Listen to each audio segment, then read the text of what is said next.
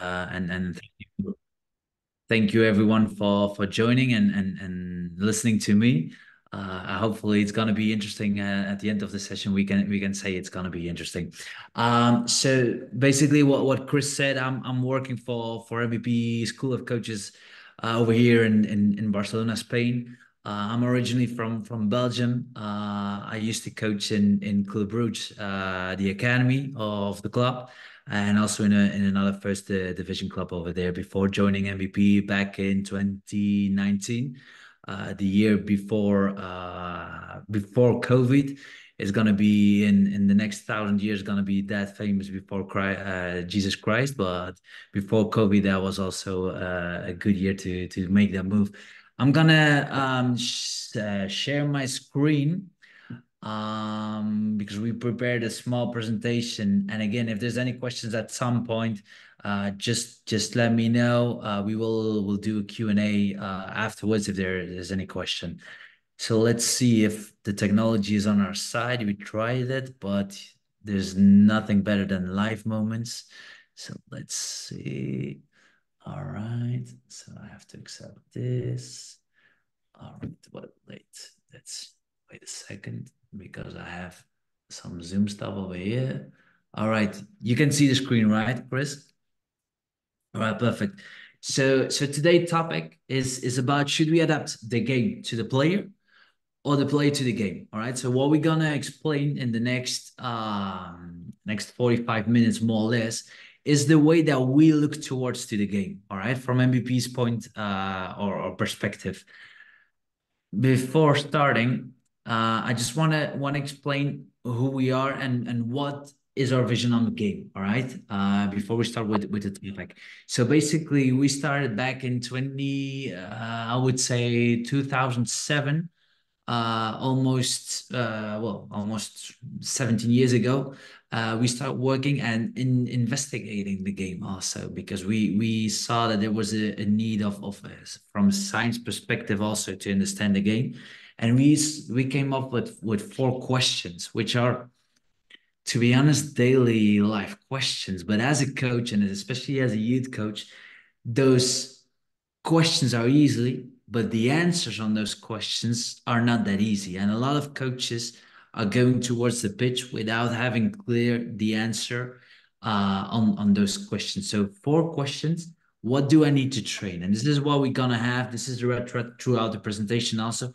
What do I need to train? What do I need to give to my players to make them better players? How do I need to train it? And this is something where we coaches, we are most comfortable on the green pitch, on the green grass. We are the happiest over there. But a lot of us coaches, we go to the pitch and we don't know what we want to train. So if we don't know the answer on the first question, what content we want to train, we are not going to make sure that we have the most optimized context for our players. So the what question is very important to proceed with the how question, the methodology part of our method. Then the when is something that we're gonna touch a lot, planning and programming. When do we need to do that? Everybody knows that in high performance, that the day before for a game, you shouldn't train high intensity. Yeah, but when should we train certain things? When should we train? When should we not train certain things? So we're gonna start planning and programming, and also depending on the development zone of the players. Can we train this certain skills at that age or not? And why do I need to train that? So the why basically is the fourth question, but for me is the boss of all questions. Because if we don't ask ourselves why we need to train that content, why we need to train it in that certain way, and why we need to train it at that certain point or not, it's we are lost basically. So that's the way that we look towards the game with those answering those four questions. That was the starting point for us. We have developed a methodology which is so it names MVP, making better players, making better professionals, or making better people also. Because in the end, as a youth coach or as a coach in general, we have the power to create better players, but also better human beings, better people. And this is something that we sometimes underestimate, the power that we have with that. So from youth side, from the little ones, 5 years old until the player gets retired. We work with also with fundamentals. We're gonna see some of it, and especially in the next webinar, we're gonna highlight a little bit more. But in the high performance stage with fundamentals, we refer to the most tactical or the most common tactical situation where we give the most optimized answer to that situation. It doesn't mean that there's only one answer to a certain situation, no, but by investigating thousands of times that situation, we give the most optimized one. And within the huge stages, within high performance, we have 171 fundamentals at this point. Within 6 months, it might be one more or two more because the game is in constant evolution. But within the huge stages, we're talking about individual basic fundamentals. And this is where we have around 350 concepts, more or less. So this is just to give a context on what we're going to see, and where we are coming from. We are applying our expertise by coaching education, and also works with federation and professional clubs all around the world. But more importantly, what's on the menu? So we gonna see the why, what, and when and how question. All right. So when I said it was gonna be the red thread, it's gonna be the red thread throughout the whole presentation. All right. So let's start. Do we adapt the game to the players or the players to the game? We should ask ourselves, and this is just to start with the topic. Do we have to adapt the game to the players or make them adapt to the game? Very important. First question that we're going to have. It's a collective sport. Everybody knows it's our 11 aside, 7 aside, 9 aside. It's a collective sport. It's not like tennis, you play a one against one, but can it be trained individually? And third question, is the biological age a key aspect to train our players?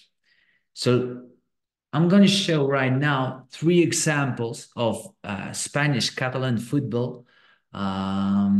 There's no difference between Spanish and Catalan football. The only thing is because it's a Catalan region. And if not, my wife, who's downstairs, she's going to be mad if I'm not saying that it's Catalonia. So it's a national thing. But let's start with the first example. Those are the little ones, all right?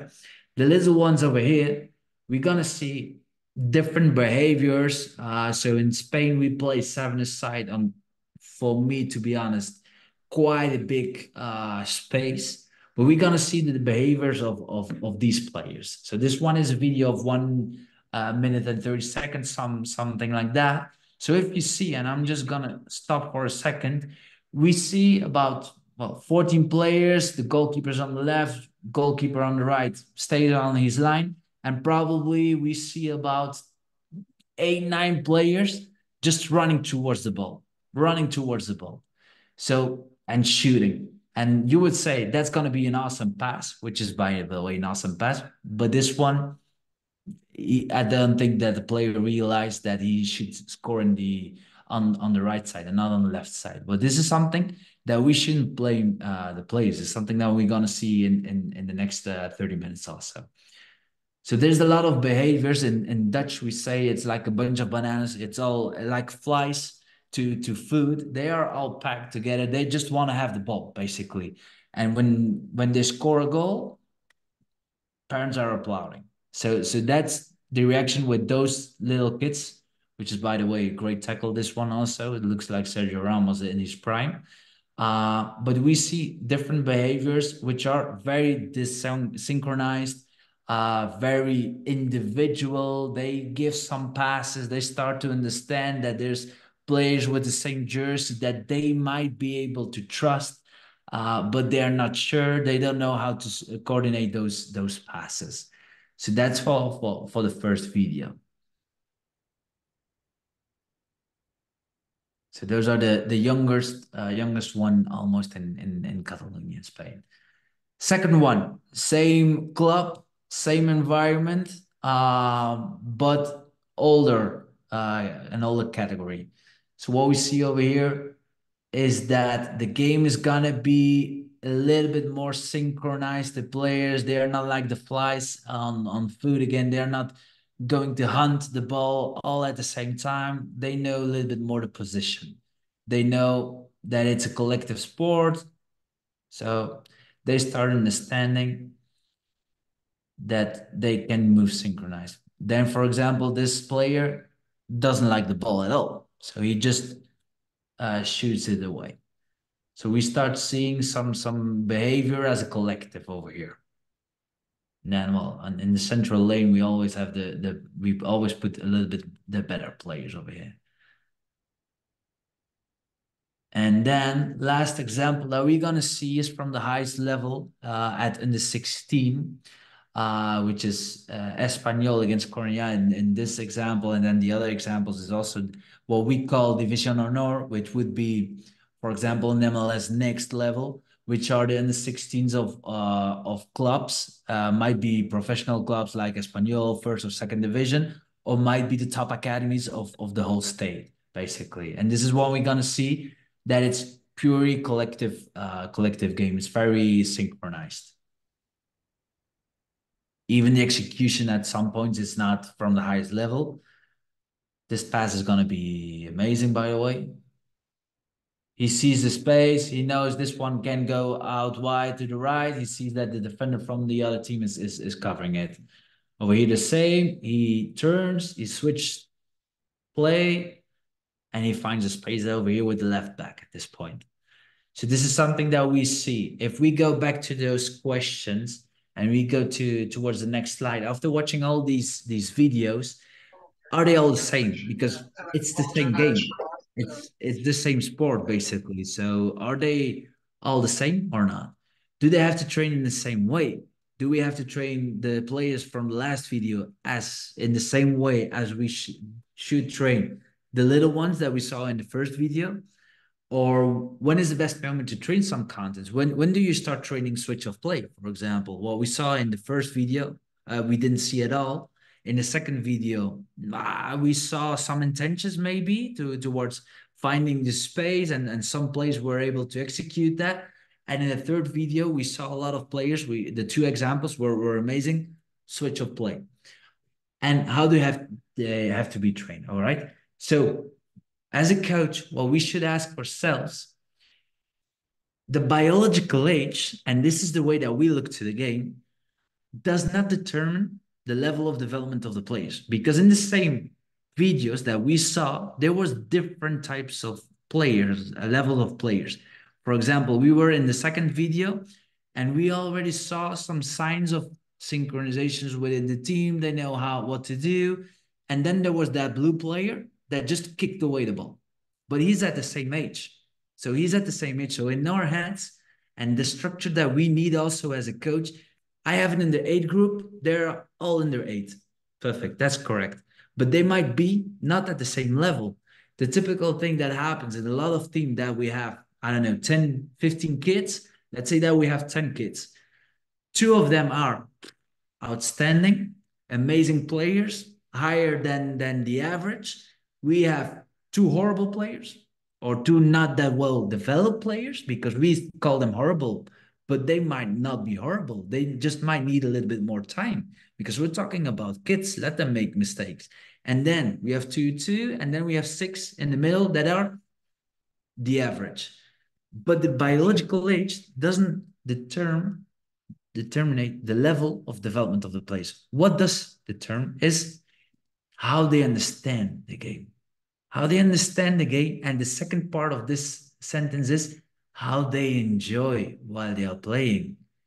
And especially in grassroots and youth football, we should make sure that our players, and even in high performance, that they enjoy playing the game.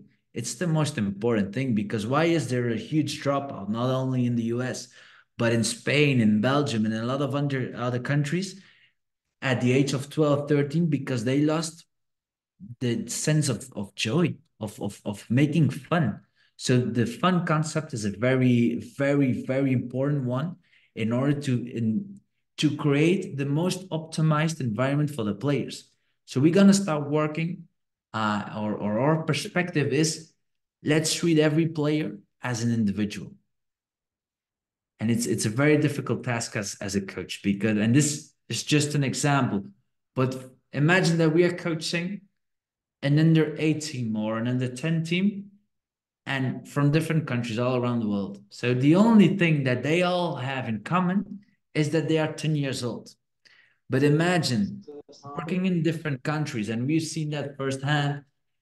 The context is very different from an American kid than with a Belgian kid, for example, or with a Spanish kid.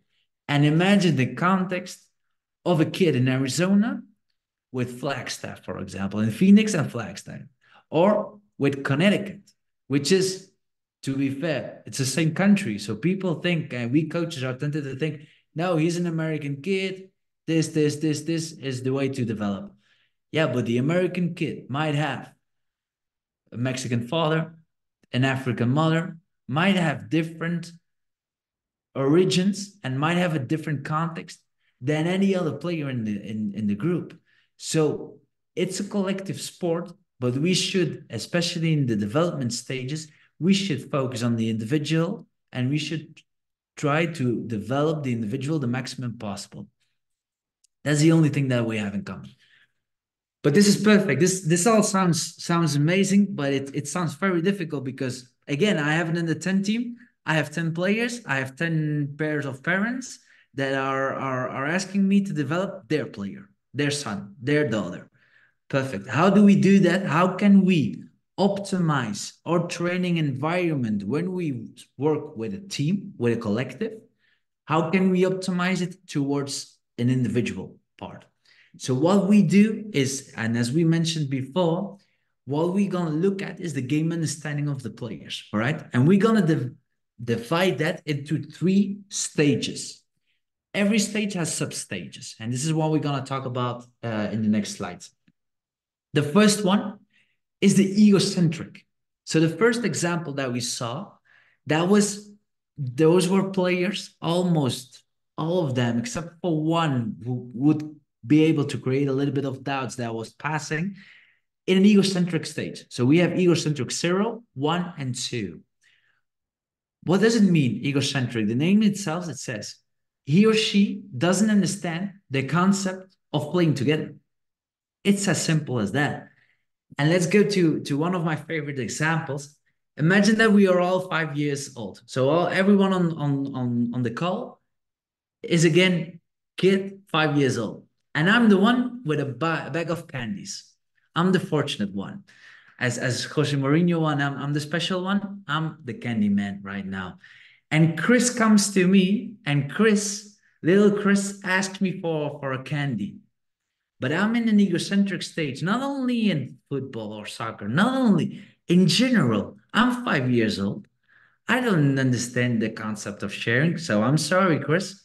I'm not going to share my candy with you. But then my mom comes in and she says, Thomas, share your candy with Chris. The fact she's my mom, I have to listen. And it's an order. It's kind of an order. We are able to connect the dots over there to, okay, my mom's saying that, someone that has authority. Perfect. I'm going to share my candy with Chris. My mom goes away. Chris loves my candy. Asks for another one. And I'm going to say again, no, Chris, I'm sorry. I'm not sharing my candy. You already had one, which is one less for me. Let's translate that example towards the game. When do people applaud during the game? At the age of, when we see a game of 5, 6, 7, 8, 9, 10 years old? Or when do we start rewarding players? When are the typical example of a grandparent or a parent paying $1 per goal of his own kid?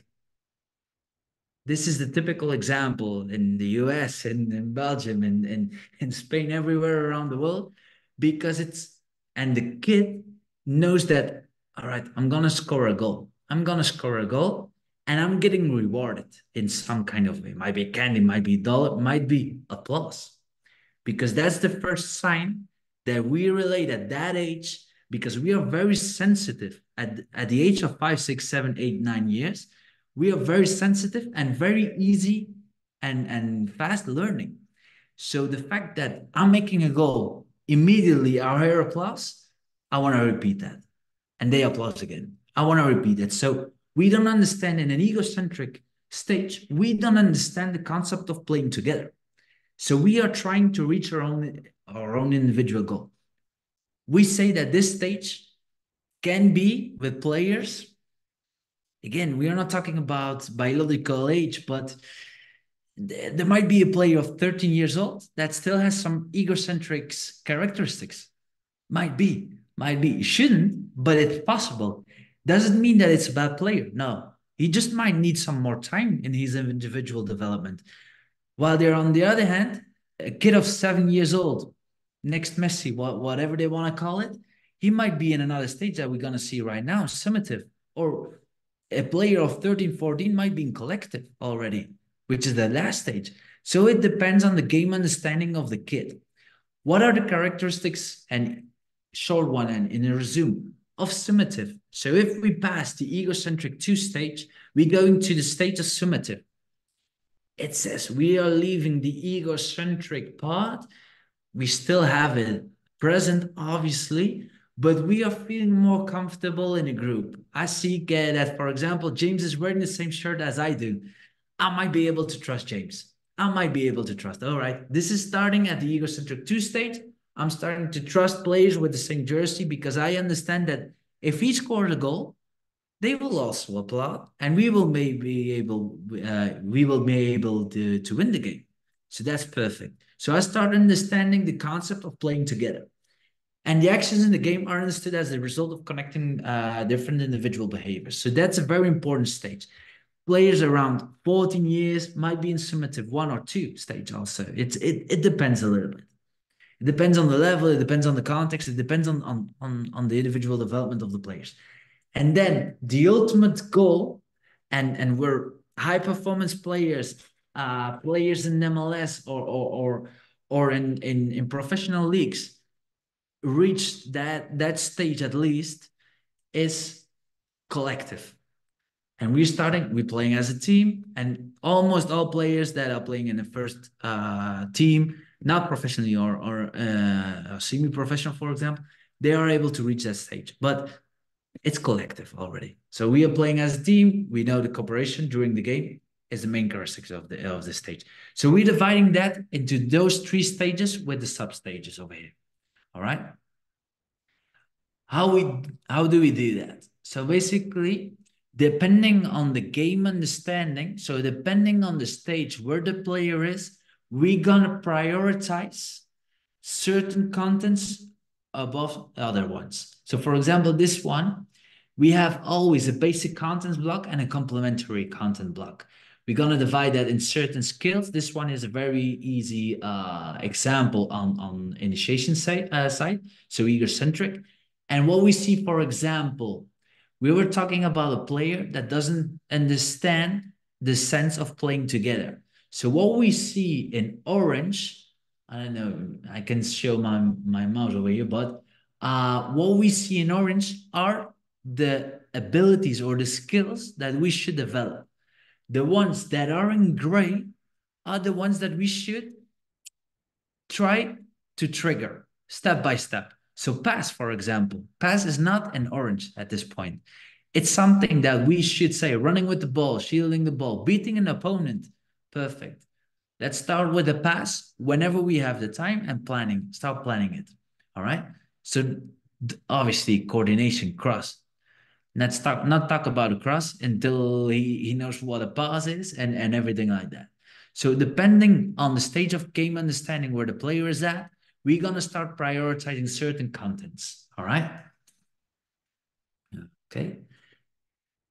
So justifying the method, talking about the principles of the educational psychology, very important. We have to adapt the game to the players. All right. So that was the question at the beginning. We say, let's try to adapt the game to the players as much as possible. Well, it's always the same game. It's football.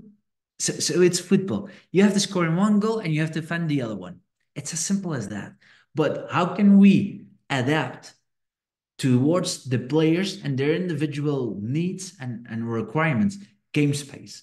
Make the space, especially with the little ones. And this is something that I like very much in Belgium. They play two-a-side in the 6. With the goalkeeper is fixed for 2 minutes. And so they're playing goalkeeper +1 against goalkeeper +1, which is amazing. Why? Lots of touching the ball for the player that is attacking. I don't know why Zoom is putting on my thumbs, but very important. A lot of players have the ball, so it's very short, very high chances to score goals, to have success, what they really want. Beating opponent, what we saw was very important. So reduce the game space whenever it's necessary. Number of players. If we know that we are in an egocentric state, maybe it doesn't make sense to play 11 aside. Maybe it doesn't make sense to play 5 aside because they still don't have the concept of playing together. So we have to reduce the amount of player or increase the amount of player, depending on what stage we are. Competition, make it fun, make it competitive also in a certain way, not towards results only. So not winning the games on Saturday is not the ultimate goal. It's part of the process. Ball size. I don't know in the US, but and I can only imagine it's the same as in Europe. We have different size of the ball. All right, perfect. Let's work with that. Let's give smaller balls towards the little ones. The goal size adjusted, and the trainings also make it more affordable or more accessible towards the players. So we try to adapt the game towards the players. Division of the program into periods. All right. So we were talking about the game understandings stages, and then we talk about four periods: adaptation, initiation, technification, and high performance. Very important that we're gonna remember those ones in the next few slides, because we're gonna talk about adaptation together with egocentric. So we're gonna start mixing up some of the concepts. There we go again. That was the second question. Can it be trained individually, or should it always be collectively? Let's try individually. The more we get in towards the third and fourth period, the more collective it gets. So very important. The more we go to high performance, the less importance the individual has, because at first it's 100%. Let's call it that way. 100% to nothing. Second stage, 90-10.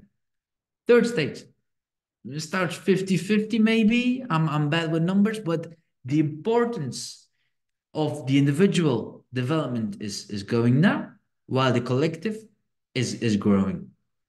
We also see that if we go back to the stages, we're saying, okay, we are leaving the individual part behind. We're starting to understand the game. We understand that it's a collective sport. So this is very important for us as coaches to have in mind that at the early stages, every player should have a ball, for example. Simple example. And then the last one, consideration of the motivation. When we talk about the fun part again. So make sure that it's understandable contents. Because there's nothing so frustrating for us as coaches when we try to do or to duplicate or to show a Pep Guardiola exercise that we or training drill that we saw on YouTube, which is I love Pep Guardiola. I love him. But until I don't get on my training session 3 players like Kevin De Bruyne, Erling Haaland, well, maybe bad example, but Bernardo Silva, I'm not able to do the same exercises as he does. Even if he's a great coach, I should, if I even consider of replicating those exercises towards my context, I should simplify them by 1,000 to make sure that my players understand the contents. Games similar to the competition, very important, is we're going to talk about the pre-football stage, and very important a positive relationship between players and coach. Again, with those understandable contents, it's very important because we're getting frustrated as a coach if something doesn't work, but only a few of us ask why it doesn't work. And maybe it's not because of the players. Maybe it's because the players are just not ready also. But we should know that. We should know perfectly in what stage the players are in order to create the best environment for them. So those are the principles for us. All right. Training content. All right. Let's go to the egocentrical one stage. All right. I'm going to speed up a little bit on this part. If there's any questions afterwards, just let me know.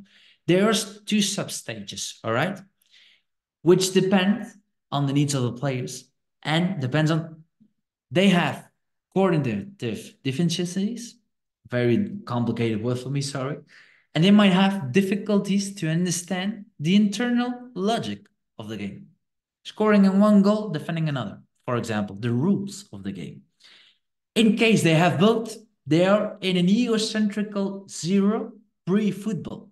Basically, they don't understand anything about the game. That happens to me with American football.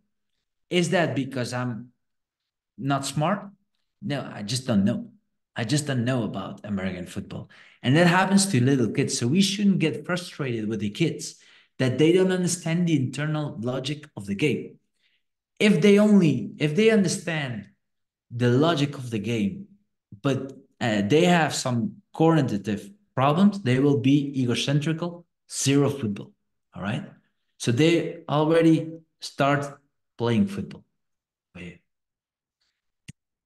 But then again, how do we know that? So with MVP, we developed simple tests, which in this case, the test ego 0 consists out of two phases. Phases 1 are two cognitive circuits that we just apply and we measure the time. We measure if they do it correctly because it has a certain amount of capacity, intellectual capacity of the game also.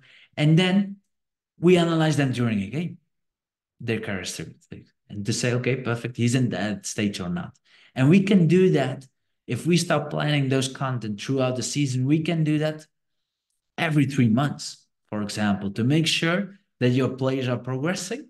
So you can measure it as a coach, but to make sure that they are still in the same stage or not.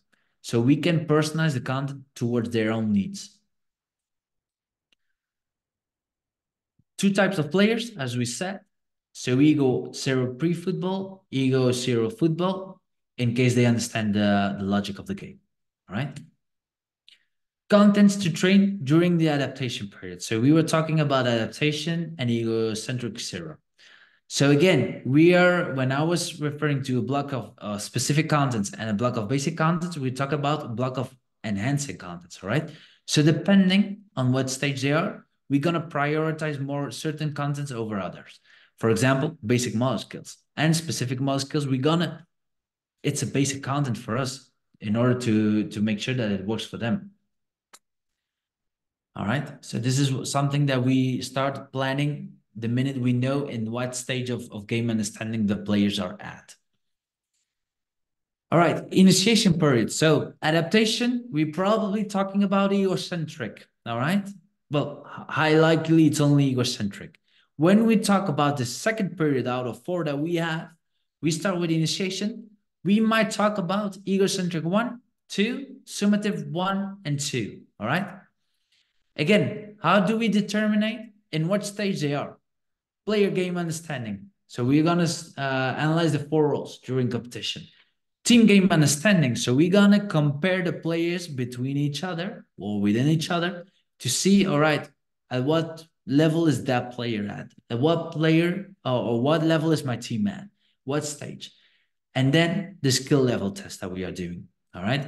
So according to that, we will be able to say, all right, that player, Michael, for example, is ego 2. Chris, ego 2. Raul, Summa 1. Perfect. So Raul is maybe better than average. Might be. Or he has a better game understanding at this point. All right. So this is important. We start developing those tests. And then something that we as coaches, I think we need to consider, and we need to have that in mind every single session that we do. Our Vygotsky came up with a certain theory about the cognitive growth and human learning as a social process. So we're talking about different zones. All right. So we were talking about the zone of actual development. So we were talking about those little kids, 6, 7 years old, egocentric. What is their zone of actual development? Is it passing? It isn't. Is it scoring goals? It is. Is it beating their opponent? Probably it is. Or at least they should start trying it. All right. So we have to make sure that the content that we are giving towards our players is in the zone of actual development and not in the next zones that we're going to see. We have the second zone, which is the zone of proximal development. So that was in terms of the content that we saw earlier with scoring, shielding the ball, pass in gray was in the proximal development. We should start trigger step by step those certain skills. But we have to make sure that we understand as a coach that it's not in his actual development. It's in his next one. So it's coming. We're getting closer, and our job as a coach is to make sure that the proximal development in a few months is actual development, so that the player makes a progress, makes improvement throughout his career, basically. And the next stage that is frustrating for everyone when we are asking two egocentric players to do a possession games and pass the ball 10 times, then we're talking about zone of potential development, but maybe in 5 years. So we shouldn't, in order to avoid frustration from the kids and from ourselves, we should focus, especially on the green side, a little bit on the orange side, and about the red.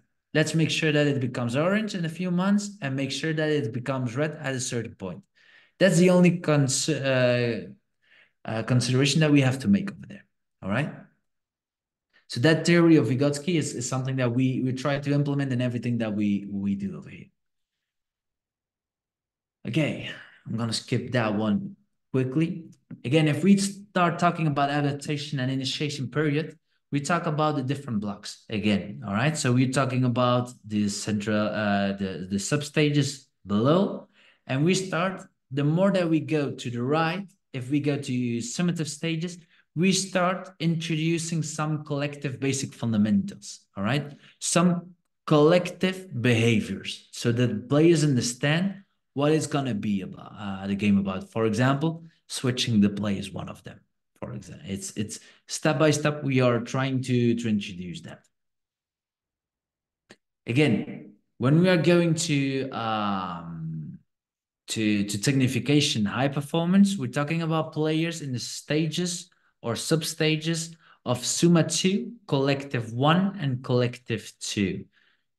Again, we have a test similar to the one that we had with the previous substages. We do a player game understanding test, and we do a team game understanding. So we can measure where the player is at in comparison with other players of his age, basically. All right. So you can tell that in the different stages, starting from egocentric to summative and collective, we work in the same way. We develop those tests by scientific research in order to make it first accessible, but also measurable for coaches to say, all right, perfect. Chris is at that stage. I should start prioritizing this type of content with him. All right. Talking about technification and high performance. All right. In high performance, the game model, and especially in high performance and both high performance as technification, the game model is going to be very important. Within egocentric stages, let's not talk about a game model. Please don't talk about it. We should start developing by technification when we start playing 11 aside, for example. We start, and depending on how our game model is built, the game IDs, the principle of play, the sub-principles of play also, we start developing certain skills rather than others.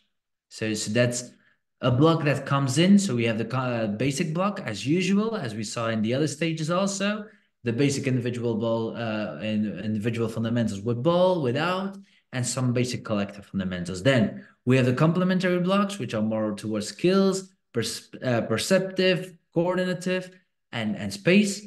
And then we start with specific blocks of contents, which might be individual fundamentals per position, some line, which are collectives, and universal also. And the game model is a fourth step over here.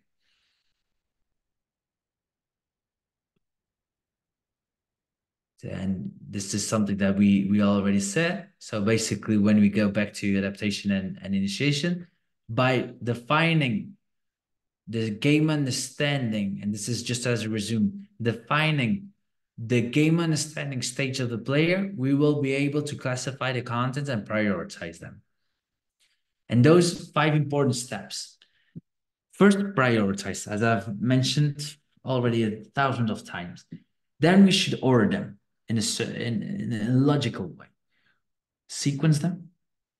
Make sure that we connect all of them, especially in the initiation period, which is very important, and temporize them. Also very important to make sure that everything goes well. Set some objectives in terms of timing, periods also. Then within game or within high performance and technification, as I mentioned, the game model is going to influence the way that we want to develop, right?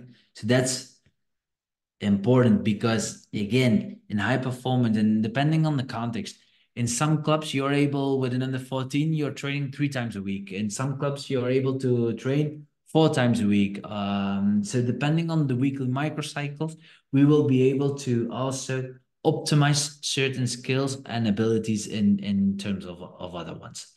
All right. Last one. And this is when we were talking about the 4 questions, I said that we cannot go into the how question when we don't know the what and the when, basically, also. So the when question, we go towards what we saw with those stages, substages, egocentric, collective, summative between the two of them. So we start knowing, okay, perfect. My players in that stage, those players are in that stage. All right, perfect. What type of content do I need to train them? So those 2 questions are already related. And as the next step, when we go to the how question, the methodological part. So the methodological part is when we start doing training sessions.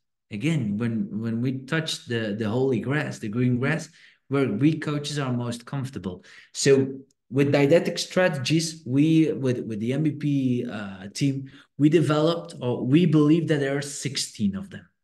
Doesn't mean that there's 17. For example, I'm not a big fan of Rondo, which sounds strange. I'm not a big fan of it. I think it's amazing, but I don't think it's very useful to train certain things. So I'm not a big fan of it in general. Do I use it? Yeah, I do. Sometimes at least. Because some players need a rondo for certain things. But within didactic strategies to use in adaptation and initiation, for example, we can use some general games. We can use some very specific games, possession games, real conditioning games, and we can use the internal logic games that we saw, but only in the first part. So they understand the internal logic of the game. Then something that we saw as a summary, what we saw with the psychology is how can we we did define the perfect or the best strategy to train to do that training session. How can we adjust them? How can we trigger one player more than another or not that much as another? Perfect. Physical elements, reduce the space, make it larger, reduce the time, make it longer in time also. The roles of the players, we might use a neutral player, we might not. Sometimes that player, Chris, might be a perfect neutral player because he understands the game, while Thomas isn't. Perfect. Makes sense that the coach puts me in the middle as a neutral player. Makes sense depending on the objective of the training session also. Depending if he wants to get me out of my comfort zone, get me out of my development zone, actual development zone, and trying to go to the next development zone. Might be with Chris that it's a different objective. All right, perfect. Game spaces. Again, scoring. Scoring is a very easy factor that we can improve a lot. If we are asking, for example, typical exercise, we are asking our wingers to cut into the box in the last 20 meters. Perfect.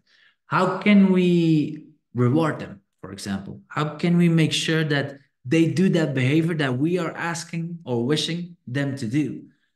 Double points, triple points, maybe even 5 points at some point. But make sure that when we do or when we are rewarding something, remember what we said about the kid and the parents applauding. that it makes sense that he's executing at least the behavior that we as a coach want to see and that he or she develops. So we should reward that what we want to see and not everything what we want to see. Basically, objectives. Set one or two objectives throughout the training session and make sure that everything that we do is concrete towards that objective, even with scoring. Teaching strategy. There's a lot of coaches and I made that mistake when I was young, in the beginning years of my career. I was trying to tell the players throughout the whole game what they should do. Now, Chris, move to the right. Oh, impossible. Frustrating for me because they didn't listen. And then afterwards, I said maybe they were listening, but maybe it's just impossible to listen also. Maybe it's not that they are not willing to listen to me, but maybe it's just impossible because of the context where we're playing, a lot of noise, different impulses of everything. They are concentrated on the game. They are not able to combine a lot of things. So we changed towards guided discovery. All right, guided discovery is a problem, and we had tons of conversation. I think we had a conversation with Chris about that a few months ago at the convention. That it's a problem not only in the game, but we don't in society in general in life. We don't allow ourselves, and I'm not a dad. I don't have kids, and we don't allow our kids basically. And I'm bad positioned over there, but we don't allow our kids making mistakes. And I think some of the things that we should do, it's just about the game. So let them enjoy. So let them make mistakes. Let them learn from those mistakes. Let's try to correct that behavior, but let them discover it. Let them discover it. When they kick the ball in the wrong way, they will know that it's wrong. So don't only highlight what's wrong, highlight also what's positive. So when we were talking about the psychology part of the game, make sure that we have a positive relationship with the players. Because if a player, I'm 30 years old right now, I only remember two coaches of my 18 years of player career that I had. The bad one and the good one. And I remember better the bad one than the good one. But as a coach, we have the power, what we said in the beginning, to make better players because that's our objective. That's why parents are asking to the club, hey, I want you to develop my kid. That's the only thing that matters. That's the only thing that matters for them. They want their kid to be happy to develop. But we are able, and the percentage of players going to professional football is not even 0.01. It's even less. It's even less than that. So the chances of a kid becoming professional, to be completely fair with all of you guys, and you know that, it's very low. So at some point, he's not going to be a player anymore. He might be coach or he might be still a player and coaching. But we have the power as a youth coach, as a grassroots coach, to make better people. And this is something that by our behavior, by our communication, by everything that we do, we should have that in account in order to complete with that or to fulfill and accomplish that objective. Because as a coach, we do have the power to make them a better human being, which goes way behind the game, way beyond the game. So we try to apply, and long story short, try to apply the guided discovery. All right, which is let them make mistakes also. Let them make mistakes. Make sure that we don't say everything that they should do. Let them make mistakes. Let them explore. There's nothing more fun than explore the game. It's nothing more fun. Let them shoot with the left foot while they shoot with their right foot. Let them do that. Guided discovery. Let's create an environment where they can make mistakes, learn from it, and optimize that environment for them. All right. Well, basically that's it for today. I hope, Chris, I didn't take it too long. I think 45 minutes, something like that. But yeah, any questions, any questions that comes up afterwards, you can email me or ask Chris. My number is over there, or send an email. So any questions, and I truly hope that you guys enjoyed the way that we look to towards the game.